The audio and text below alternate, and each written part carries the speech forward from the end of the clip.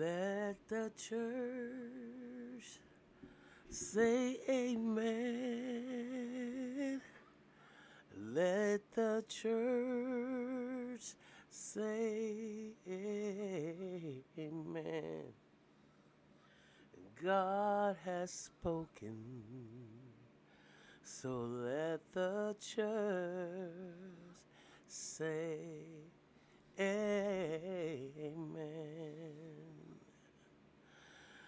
Let the church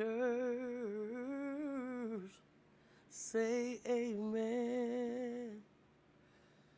Let the church say amen.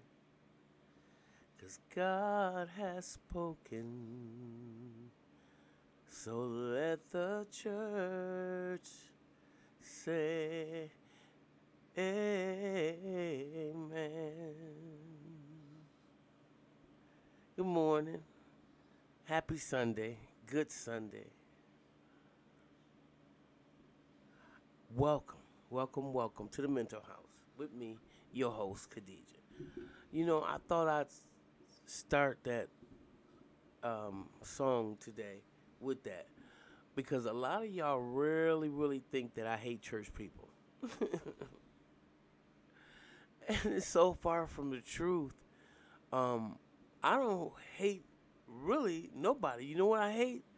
I hate oppression. I hate colonization. Those are the things that I hate. I hate greed. But humanity, you can't beat me with that stick. And amen, ashe, it means the same thing. Okay, just it depends on where your knowledge base goes. So I could very easily say, let the church say ashe. Let the church say ashe. 'Cause God has spoken. And if I sing that, then y'all be like, well, why she saying that instead of let the church say amen? So let me just try to, for a minute, get up underneath the programming. A lot of y'all think that I hate church people or James Cleveland because I point out our weaknesses, fallibilities, and I go in on people who have hurt people and traumatized them, and people who have been traumatized by the church, myself included.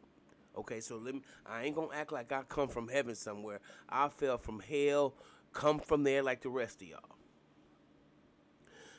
Church, religion, all that stuff split my family right down the middle. I want you to know first of all what you're dealing with.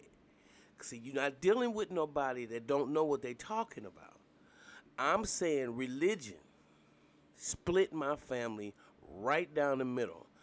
And like Karl Marx said, religion, and I agree with him actually, is the opium of the people. Y'all running around here talking about crackheads. I ain't talking about my supporters because most of them are well versed and school me on a few things. But what I want to say is, through my experiences, whether in show business, whether out of show business, whether in church, whether I've met so many people that have been damaged. I can't even begin to tell you how many people have been damaged by church. And then y'all got the nerve to get angry that I speak for the people who have been traumatized by church, traumatized by religion. A lot of times when they say leave your problems, that's why I don't want to hear all of that. Because when you a hypocrite and get away from me, I never knew you. That's what you gonna hear. Because most of y'all, if y'all had to really deal with what people are dealing with, you would kick them out the church. Like a friend of mine told the pastor, no, she told a missionary that and I want to commend this pastor, Pastor Davis, first of all. Let me make sure I mention that. Said that she don't need to be there because she like women. Now that was an honest assessment. Somebody told somebody that, in my past and in my present, I haven't had a relationship in a while, but I like women. And she thought she was in a safe space, and the person told the pastor, and because she said, I don't think this person need to be working with kids, I don't think this person need to be on the welcoming committee, because she said she was a lesbian. Now this is the church, okay? And I'm so glad that the pastor had the forethought to say, well, did they mention that they had an attraction for children? Well, no, no. Well, this was consent. Well, I don't think we should run her away. If anything, I think she should be sitting here a little longer and being held a little closer. Because if our goal is to accept people the way they are, or to present them with a better way of thinking, then we can't run them away.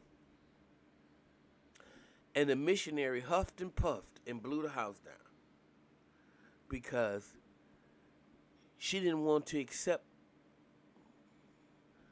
that person came to them and told them their experiences and that they still wanted to participate in church. If you can't go to the altar, if you can't go to the church with your demons, because that's where y'all all at, then how in the hell can you be upset at somebody who is taking up for the people who have been victimized by people in the church? Children. The story of Sylvester, which really bothered, I love Sylvester. I met Sylvester. I love Sylvester. And I was in the heart of the disco era.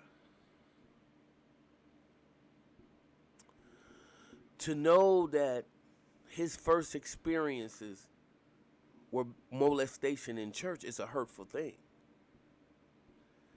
And then the same people that molested him, as he got to be a little older, start talking about him, shunning him.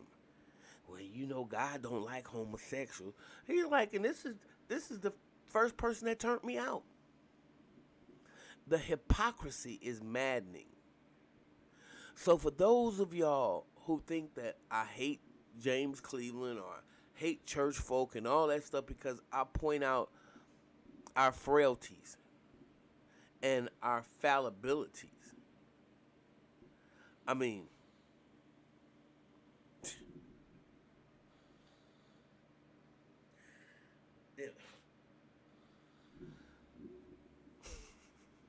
that don't make me hate them. Really? It just keeps me honest with myself. It keeps me honest to know that the people who turned their backs on me and the people who turned their backs on my friends, the people who knew that my friends and some of them were being molested and never did anything about it, when I speak about it, I see all those faces. I don't see James Cleveland and his piano playing. What I see is who did that to him. Who made him have a history of molestation, allegedly.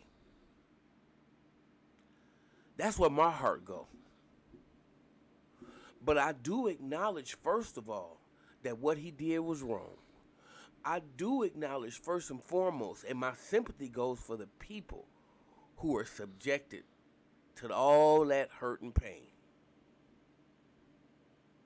And since it's Sunday morning, it just be fitting that when you go to church today and you pray, pray for victims. When you hear about Cassie, well, she's settled now, so I know, y'all think, oh, that's why she just wanted the money. And so what? Because nothing is like living with a mind full of torment. And you still ain't got nothing. And you still didn't get your dream and everything you thought. I know that the scripture is a scripture that said, what would it profit a man to gain the world and lose his soul? But if you a kid, you ain't thinking about that. Let's keep it 100. So if I, as an older person, with a lot more experiences and a lot more ways to see, because they ain't been my age before, but I've been their age before. So when I begin to manipulate and try to turn stuff, that's what I keep in mind. They're young. And just as Cassie said that she was molested and hurt and so what? She went there for a record deal. Everybody do something to follow their dreams. That don't mean they supposed to be molested. When Billy Preston's mama took him to different churches and allowed him to play, she had no idea they was gonna be molesting her son. And when she found out, most of them, like most parents, don't do nothing no way. Shut up, boy. You know that didn't happen to you. I know boys right now, men, who told their mothers that they were molested by somebody in the church, and the mother told them, don't say nothing like that no more. Because, see, the preacher was her escape. The preacher was her vicariously lived through man. So when we start talking about damage and why people do stuff and why she got some money, I'm glad she got the money. I wish all the victims of sexual abuse could go back to their abusers and get some money. Because I'm going to tell you something. In a capitalist society, it will pay for therapy. It will help you manage your day-to-day life instead of watching people spend money. The same person that molested you, just throwing money all up in the air and doing this, and you sitting back and don't have anything. You broke. You can't even go to therapy for the trauma they done bestowed upon you.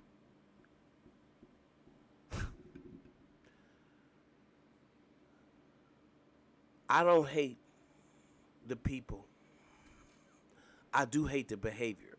And that don't mean that I'm perfect and I don't sit up here and profess to be perfect or none of those things.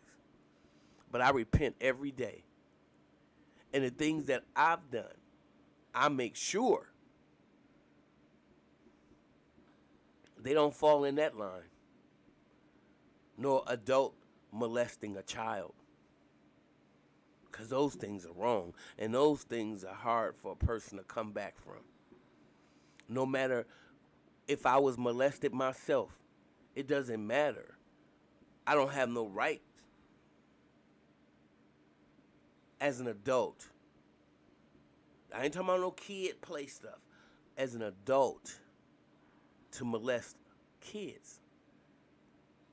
And you can't just sweep it under the rug and say God gonna take care of it. Okay? And that's don't talk about it no more. That's like all them people that watch Cassie get stomped in her head, stomped in her stomach, punched all in the face, and didn't do anything because Puff had money. A lot of us are some sorry sacks of... Well, you know what the word is. It rhymes with it. And I always got the nerve to point out what the scriptures say. You can't even walk in truth You can't even swallow the truth. You can't even hear the hearts of the victims that were abused. You can't even feel their pain. Because you want to hurry up and get to the next level. Oh, let's just forgive him. Let's don't think about it no more. That's not how any of this works. So anybody out there who has been molested by somebody real close, a father figure or authoritarian figure, you have every right to grieve. You have every right to share that with a therapist. You have a right to share anywhere where you feel is a safe space. And nobody should come down on you like you were responsible for what happened to you and why your life is messed up and why you can't get your thoughts together and why every night you tormented and why you can't have a healthy relationship. You get the right to speak up for yourself. And I'm going to leave it at that. So have a good day. I love y'all out there. If you like what you hear, please subscribe and share the channel. And let the church say amen. Let the church say amen. And God has spoken. So let the church say amen. I'll see y'all in the next video.